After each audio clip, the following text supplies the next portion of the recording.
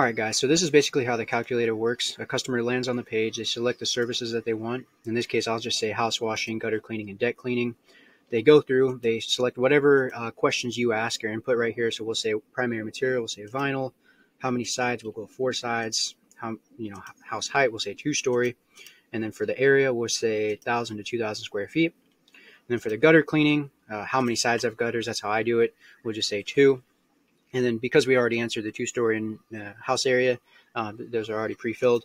For deck cleaning, I just have it real simple. Material, what type of railing does it have? Vinyl, wood, metal, or none.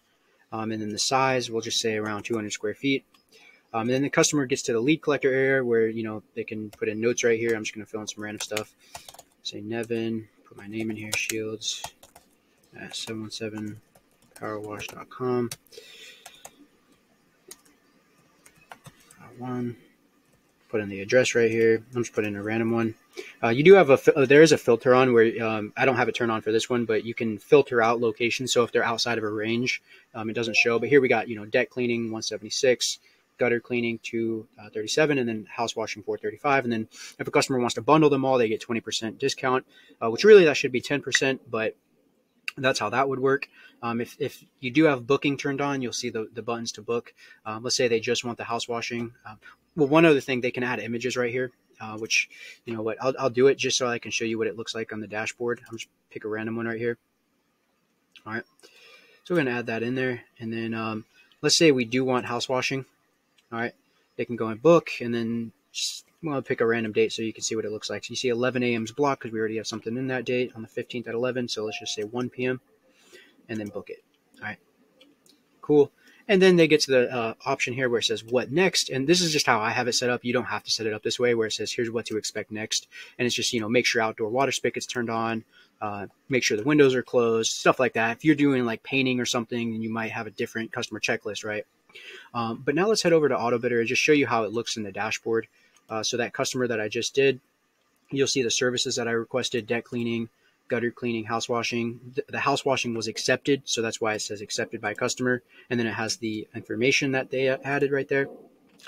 And then this is just a random address that I put in, but realistically, this should be the customer's address, whatever their address is. It would have their house pulled up, so you could. The nice thing about it is you can quickly and easily see it. So you don't have to switch tabs, right? You don't have to have, because I know how it is having. Like you have so many different tabs open when you're doing estimates and stuff like that, and interacting with customers. But that's pretty much how it works. And you can see their lead information right here, and then the photo that I added is right there. So if a customer does add photos, the idea there is like if you are doing an in-person bid, you can use Autobidder to do the bid and show the customer if they ask for this, and that, whatever, you just put it in and it presents the customer with the price right there. It also emails them. If you turn that on. It'll email that bid to them so that way they have it. But then you could show them, you could take photos while you're at the customer's property, upload them there, and then boom, you have it, saved into your system right there, basically. There's a lot we plan on doing with the photos. Right now it's pretty basic, but there's a lot of cool things that we can and intend to do with that. One quick thing, I don't want to make this about this. If you wanted to, though, you could set max distance. So my service area is, say, like whatever my little town is, and I don't want to go any further than 40 miles. Then you just set that right here. I just have it turned off for the demo purposes, but realistically, I'll probably turn it back on. That's nice for filtering people out that might be out of your range, or, somebody who's like just filling in random information. You don't want them to see your pricing. You could do that as well.